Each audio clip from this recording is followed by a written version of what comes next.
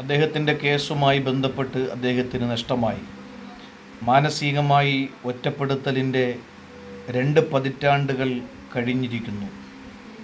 നാം മനസ്സിലാക്കുക, ന്യായമായും ഒരു ഇന്ത്യൻ പൗരൻ, അദ്ദേഹം ഒരു മതപണ്ഡിതനെന്നുള്ള പരിഗണന കൊടുക്കണ്ട, അദ്ദേഹം ഒരു വികലാംഗനാണെന്നുള്ള പരിഗണന കൊടുക്കണ്ട, അദ്ദേഹം ഒരു പൊതുപ്രവർത്തകനാണെന്നുള്ള പരിഗണന കൊടുക്കണ്ട, അദ്ദേഹം ഒരു മതപ്രഭാഷകനാണ് എന്ന പരിഗണന കൊടുക്കണ്ട, അദ്ദേഹം ഒരു മനുഷ്യനാണ്, പച്ചക്കരളുള്ള ഒരു മനുഷ്യനാണ് എന്ന പരിഗണനയെങ്കിലും മനുഷ്യരാൽ നിർമ്മിതമാക്കപ്പെട്ട, മനുഷ്യനെ ഭരിക്കുന്നതിനു വേണ്ടി മനുഷ്യൻ തന്നെ തിരഞ്ഞെടുത്തിട്ടുള്ള ഒരു സർക്കാർ, ആ സർക്കാർ വയ്ക്കുന്ന കോടതികൾ, അവർ അത് കൊടുക്കണമായിരുന്നു.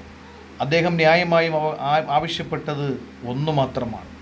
അദ്ദേഹത്തിന് പല മന്ത്രിമാരും പല രാഷ്ട്രീയക്കാരും പല മേലാളന്മാരും ആവശ്യപ്പെട്ടതുപോലെ തലയിണയോ അല്ലെങ്കിൽ സുഖസൗകര്യമോ റൂമിനകത്ത് പ്രത്യേകം തയ്യാർ ചെയ്യപ്പെട്ട മറ്റ് സൗകര്യങ്ങളോ ഒന്നുമല്ല.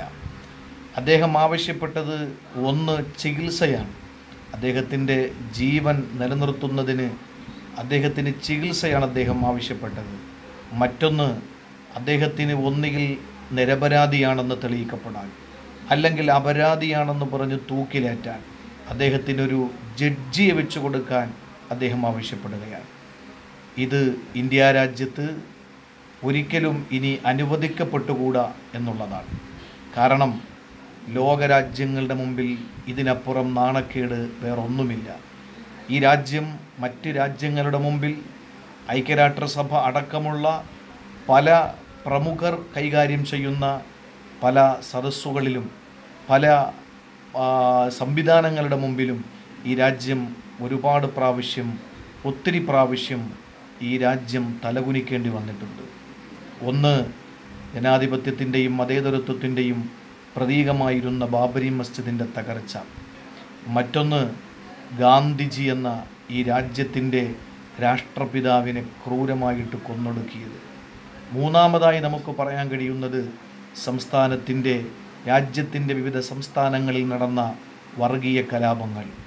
ഏറ്റവും പുതിയതായി നമുക്ക് പലതും പറയാനുണ്ടെങ്കിലും അതെല്ലാം മേൽപ്പറയപ്പെട്ടതിൽ ഏതെങ്കിലും ഒന്നിൽ ഉൾക്കൊള്ളിക്കപ്പെട്ടതാണ് എന്നുള്ളത് കൊണ്ട് വേറിട്ട് നിൽക്കുന്ന ഏറ്റവും പ്രധാനപ്പെട്ട, മറ്റ് രാജ്യങ്ങളുടെ മുമ്പിൽ രാജ്യം തലകുനിച്ച ഒരു സംഗതിയാണ് മഅദനി എന്ന പൊതുപ്രവർത്തകനോടുള്ള അനീതി. അതുകൊണ്ട് ഇത് അവസാനിപ്പിക്കണം.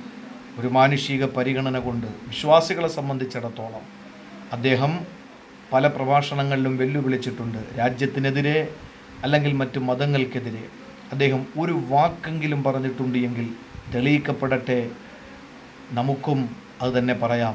അദ്ദേഹം മതങ്ങളെ വ്രണപ്പെടുത്തിയിട്ടുണ്ടെങ്കിൽ, രാജ്യത്ത് കലാപം ആഹ്വാനം ചെയ്തിട്ടുണ്ടെങ്കിൽ അത് തെളിയിക്കപ്പെടട്ടെ.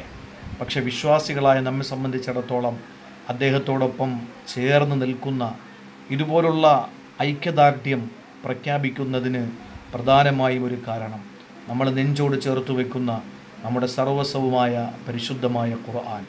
ആ ഖുർആൻ അവതീർണമായ പുണ്യ റമളാൻ. ആ റമളാനിൽ പരിശുദ്ധ ഖുർആൻ നെഞ്ചോട് ചേർത്ത് വെച്ചിട്ട് ഞാൻ തെറ്റ് ചെയ്തിട്ടില്ല എന്ന് പറഞ്ഞ ഒറ്റ കാരണം കൊണ്ട് നമുക്ക് ഐക്യപ്പെടാം. ഒരിക്കലും അദ്ദേഹം അപരാധിയല്ല, അദ്ദേഹം നിരപരാധിയാണെന്ന് കോടതികൾ തെളിയിച്ചു. അതിനപ്പുറം വിശുദ്ധ ഖുർആൻ എന്ന നമ്മുടെ പ്രമാണം, പ്രപഞ്ചത്തിൻ്റെ കാറ്റലോഗ്, അത് നെഞ്ചോട് ചേർത്ത് വെച്ച് ഖുർആൻ അവതീർണമായ മാസത്തിൽ സത്യം ചെയ്ത ഒരു മതപണ്ഡിതൻ. അതുകൊണ്ട് ഒരിക്കലും അദ്ദേഹം കുറ്റവാളിയാവൂല. അദ്ദേഹത്തിന് നീതി ലഭ്യമാകണം, അദ്ദേഹത്തിന് ചികിത്സ ലഭ്യമാകണം, അദ്ദേഹത്തിനും ഒരു രാത്രിയെങ്കിലും ഒരു പകലെങ്കിലും സ്വാതന്ത്ര്യത്തിൻ്റെ ശുദ്ധവായു ശ്വസിക്കണം. അതിനുവേണ്ടി എല്ലാവരും പരിശ്രമിക്കണം, പ്രാർത്ഥിക്കണം. എല്ലാ ഐക്യദാർഢ്യവും പ്രഖ്യാപിക്കുന്നു. ജഗനിയന്താവായ തമ്പുരാൻ എത്രയും വേഗം മോചനവും രോഗശമനവും നൽകി അനുഗ്രഹിക്കുമാറാവട്ടെ. അസ്സലാമു അലൈക്കും വറഹ്മത്തുള്ളാഹി വബറകാതുഹു.